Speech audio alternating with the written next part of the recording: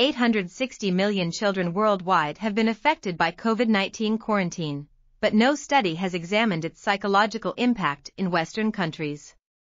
The present study examines the emotional impact of the quarantine on Italian and Spanish children and adolescents, finding that 85.7% of parents perceived changes in their children's emotional state and behaviors during the quarantine.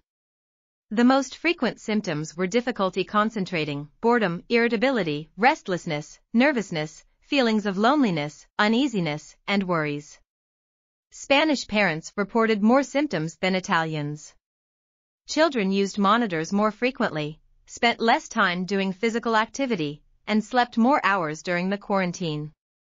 Family coexistence during quarantine became more difficult, increasing stress and reporting emotional problems in children. The study reinforces the need to detect children with psychological problems early to improve their well-being. This article was authored by Mireia Orgilés, Alexandra Morales, Elisa Delvecchio, and others. We are RTCLTV, links in the description below.